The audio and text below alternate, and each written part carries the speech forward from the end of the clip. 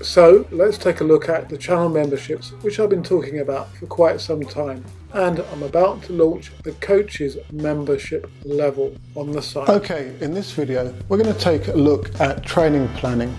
Now I'm producing this video at the beginning of the training year, so that's the time when the majority of athletes will either be starting back training or just about to start training.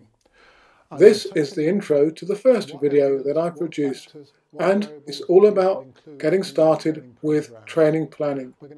In the 15-minute odd video, I go into detail into what you should include in the training program, what you shouldn't, and also consider basic approaches to training planning, i.e. periodization. I also talk about how I do my periodization, what methods I use, and why I think these will be beneficial to you and your athletes. But I'm going to provide in overview how you can plan their training.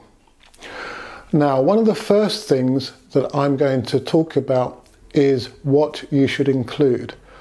Many of the world's top coaches, such as Henk Kruijnhof and Dan Pfaff, actually say it's not what training you include in the training program, but what training you don't include. So, to really become a member of the Jump Squad as a coach or an athlete, head over to the channel, and in time you'll see a membership button where you can choose to subscribe and get these regular, monthly, specific, bespoke videos.